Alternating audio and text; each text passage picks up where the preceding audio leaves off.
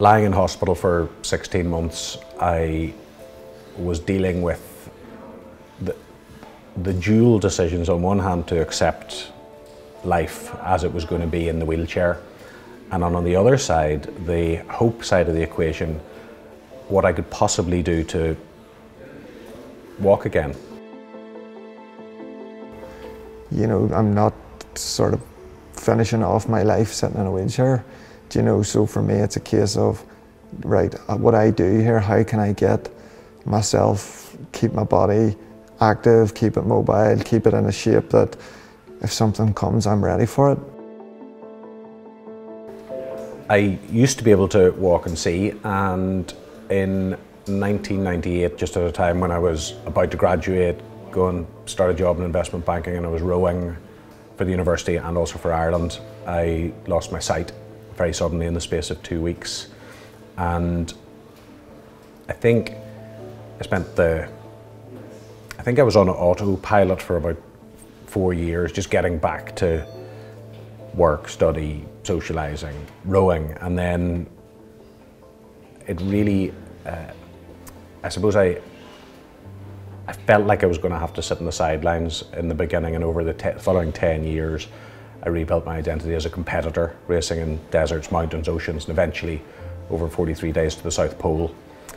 And just about a year after getting back from the South Pole, when I felt unstoppable, it was then that I fell from a second-storey window onto the concrete below and broke my back, leaving me paralysed from the waist down.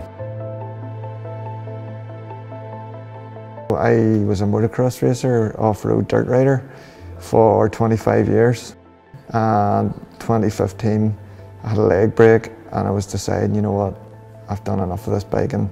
I'm retiring when I was 29. I got sucked back in the following year, and I had myself convinced I can't get hurt any more than what I have. But in 2016, July came along and I was competing in an event in Athlone, and it was the final sort of race of the day, and it was the first lap of the race, and a guy tried to pass me. He came in under me and brought the both of us down. Whatever way I fell, his bike landed on my back and I ended up with a T3 spinal injury. What I tell everybody would be your nipple line, so from that point down I've limited movement or any kind of function.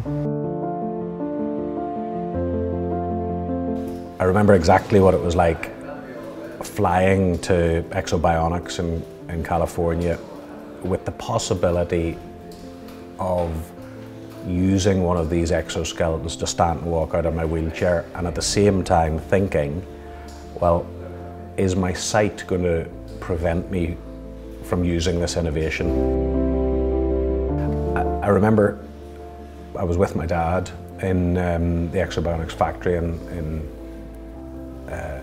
Berkeley, just outside San Francisco, and I got into the device, strapped in, and the physios, there were two either side, and I was strapped up to the ceiling, and they pressed the button and I leant forward, pushed up and stood with a walker in front of me, two physios either side, and it was just to stand was nearly enough.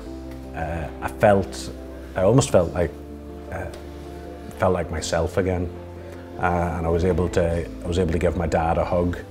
And he was the height that he should have been, which was, you know, about up to there on my chest, not as he is now, you know, up there, and I have to reach up to give him a hug. So hugely emotional, hugely rewarding, and just regardless of the physical benefits that came over time, the psychological impact of just standing up in the world is huge. The first time it was like a real sort of daunting feeling, because you've spent a lot of time sitting. You get up on your feet and it's like, you know, you kind of think, whoa, you feel about 10 feet tall, and you're kind of going, that the ground's a long way down. And then, you know, because you've sat so long, it's like you don't realise your balance point.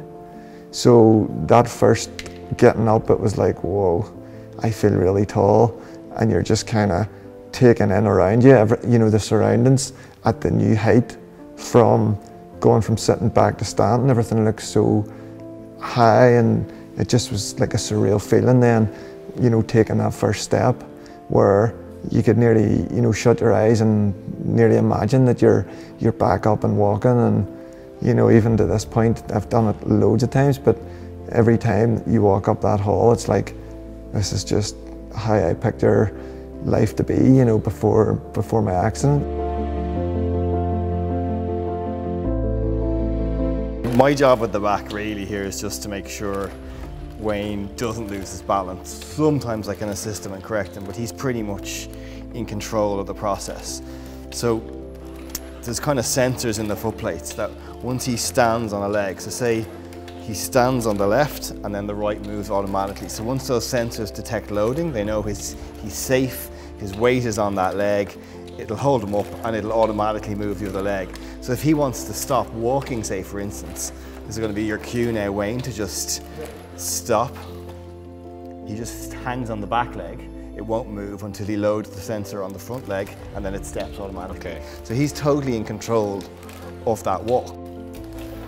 So we would have people, you know, like in terms of the progress that a person could make, say who's rehabbing their walking or someone who's aiming to maybe get better on their feet, we'd have people who would go from kind of full-time wheelchair users to then say being able to like walk around their house fully independently, so they can kind of get to the point where they might need their chair out and about for distances, but they can park the chair when they go home and walk around the house, you know, as normal. You know, maybe using a stick or a frame or that kind of thing.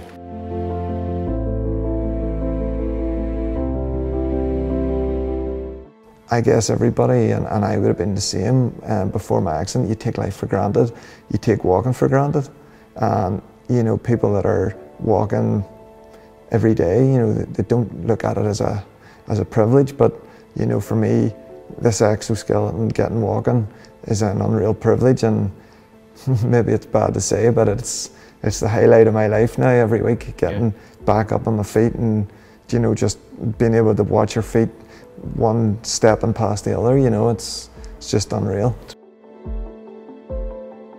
I've been walking in my Exo for 10 years. I've done over 1.5 million steps in the device, and very early on I thought to myself, well, you know, this is a selfish endeavour. I don't want to be in the wheelchair, so I want to use all technology that I can to try and get out of the wheelchair.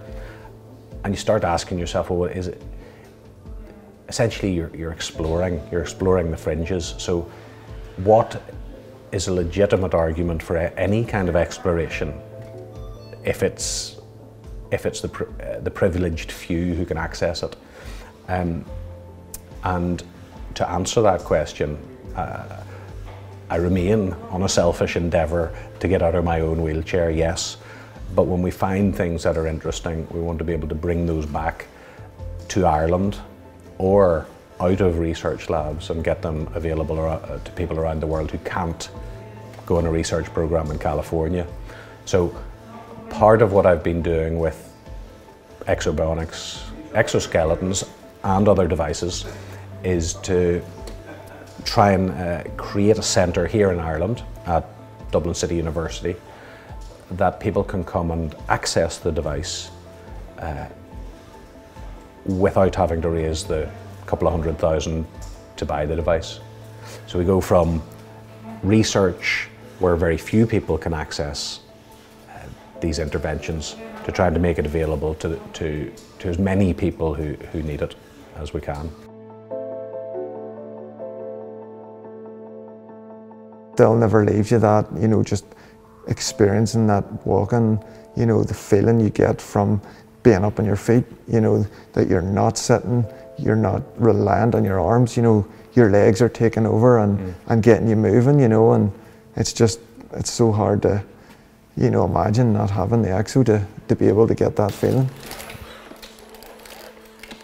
So we're doing a wedding next year. Are you? We are, yeah. We're trying to decide if it's, you can't, this particular person, they can't walk out of the church because there's steps. So it's either a walk into the dining room or first dance. Yeah, so looking forward to that. Well, the reality is whenever people stand and walk in these devices, the first thing that generally happens is that people start to cry. And if they're not crying, it's their partner. And these moments of deep emotion sort of reveal what's going on within the families of people who are paralysed. So hugely emotional, it starts with that, and that's exciting. I love to see that, I love to hear the stories, I love to see the feedback and the testimonials that we get, but it really represents the meaning that this injury impacts people's lives, not just the injured person, but also the family. And when people can get a chance to get out of their wheelchairs, walk, to feel what that's like, and to improve their physical condition and psychological condition, it's, you know, that's why we set it up. That's what it's all about. The reality is that all of these programs require